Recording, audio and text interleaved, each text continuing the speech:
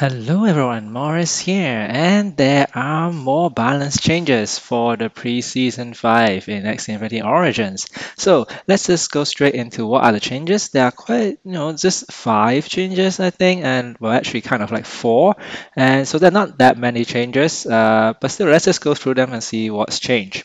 First one is e-breathing.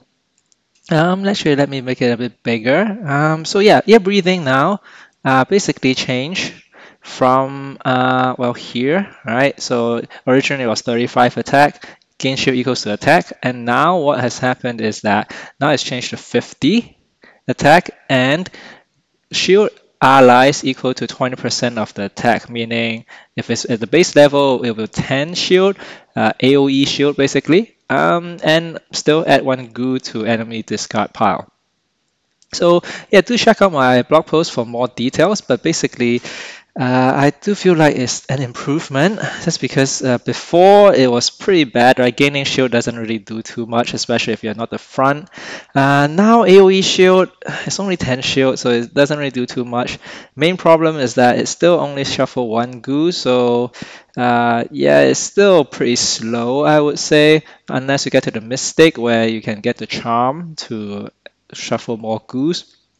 And the problem with goo is really that a lot of the caster shuffle goos actually are very more defensive, like they're more shields and stuff, and so it's gonna be tough against poison. So that's my take on e-breathing. So this is okay, but not great. Okay, then we have leaf bug.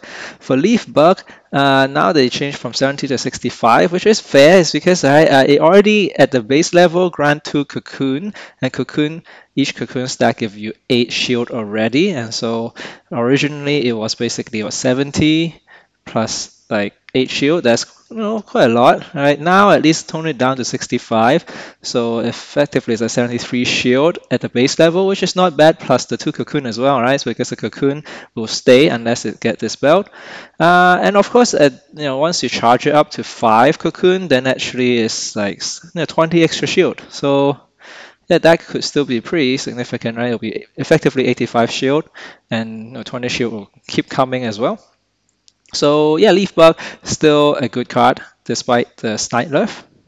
And then we have Carrot. So it's probably a bit too small to see, but basically what's changed is that now it says whenever healed, well, more than or equal to 8 HP by an ally, then Carrot gets plus 6 attacks. So the cap is still 90 bonus net attack, but the key is basically that now instead of plus 5 it's plus 6, so meaning, okay, if I scroll down here for the description, it takes 15 procs as opposed to 18 procs to get to max 90 bonus damage. So a bit faster, but still requires 15 is still a lot of procs. The 8 is interesting because now it changed from 5 to 8. So to be honest, practically doesn't really make any difference other than I guess Bloodlust. So Bloodlust, if you play it with multi-hit like owls stuff, right, then it actually heals for 7, or rather it steals, so it steals counts as heal as well. So it heals for 7, but that doesn't count as 8 now, and so this Bloodlust Owl Carrot thing doesn't work anymore, but otherwise it's kind of the same. So for the rest of the runes that I mentioned here, Gaia as well, you'll see later. But yeah, Healing Force, right, and then we have Prehistoric Armor, Moonlight Thief, Shell Shock or Regenerator, Dominant Predator. Those kind of runes will, proc the Carrot, which could help, but without those runes, it's going to be very, very difficult to make it to, well, it doesn't have to be 90, but, make it to a significant amount of procs.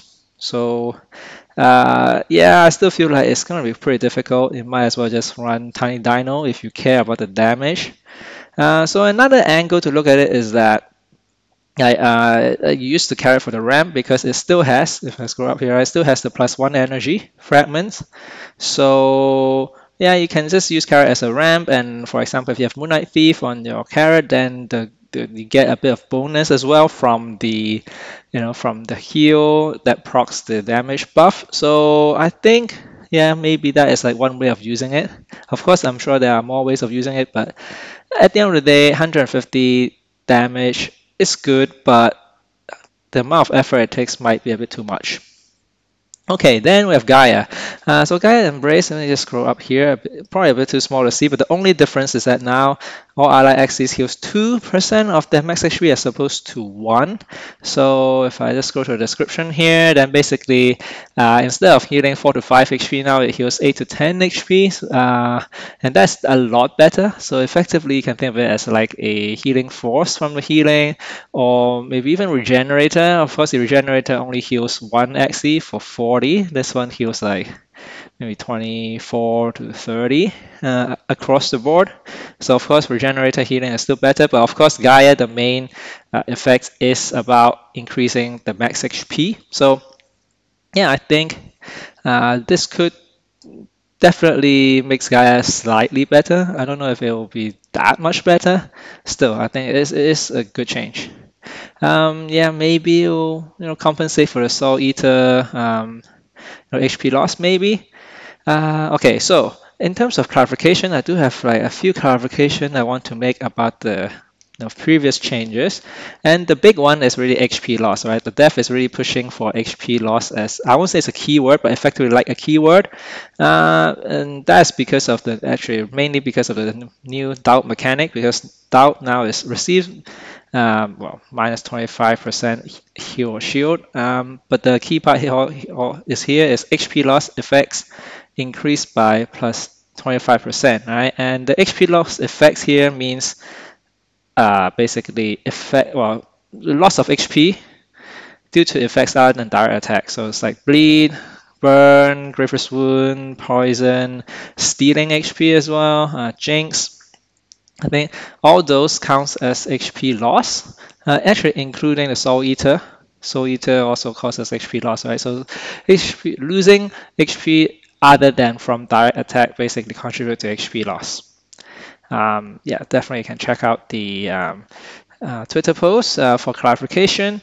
And the final one is Purify. So Purify now, I think they changed the order in such a way that now they remove the curse card first from the draw pile and then discard pile, then hand. Meaning if you have a curse card in the draw pile, it will be prioritized. If not, then it will go to the discard pile first. If you don't have any curse card in the draw pile and discard pile, then it will remove from hand. So it definitely works a lot better, because usually if you already have the curse card in hand, it kind of already ruined your draw, so it doesn't really matter whether you remove it from hand already. It'll probably get exiled anyway. Yeah, so and that is pretty much it in terms of the clarification and the updates. So yeah, quite looking forward to the patch, which should be coming up soon, this week, hopefully. And then there will be some tournaments using the new patch as well. So we'll be excited to see what the community will bring together with what they will bring for the, I guess, pre-season 5 in terms of like seeing what decks or what teams would be good. Okay, so that's it for this video for today. Thanks for joining me. And yeah, here again is all the changes for now. And I'm expect there might be more changes, but who knows? Yeah, let's see. Okay, that's it for now, and see you in the next video.